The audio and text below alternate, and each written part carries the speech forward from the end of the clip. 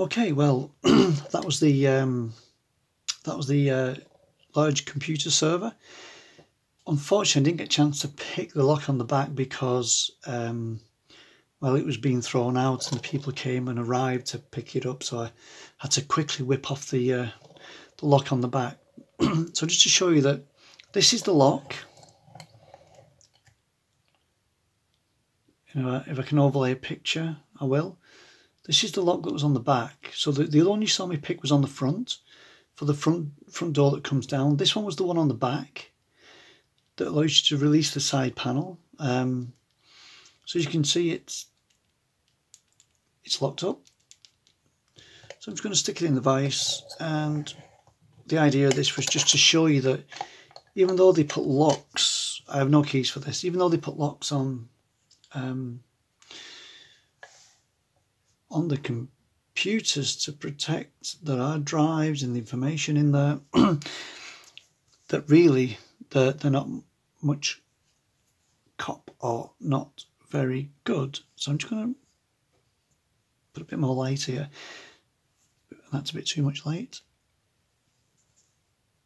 A bit more. Okay. So it's not the inside, but it's the outside bit that turns. So just and there's only wafers on one side. So I'm going to use the Sparrow's worm. Stick it in. Put a tight bit of tension. See, it's locked. Just give it a couple of rakes, and we're open. To show it's not turning in the vise. There you go. So we'll lock it back up like that. I'm going to stick it back in the vise, and right, I'm going to take the old go saw. This one's really good, if I can get focus on this to show you. It's got a slight little notch here. I actually use this in the carbon, in Brummie's carbon.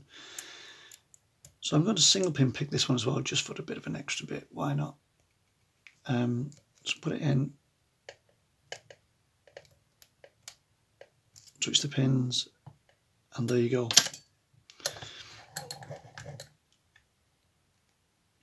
Unlocked.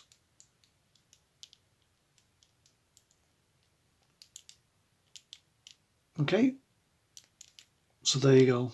That's an old style computer server that carries important information.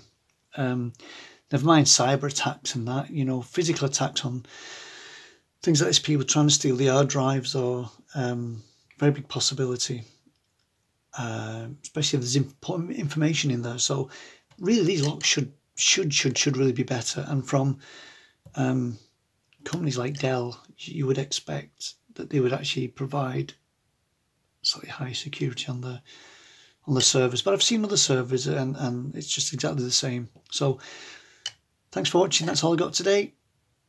Take care, look after yourselves, and I'll see you again very soon. Bye bye now. Bye bye.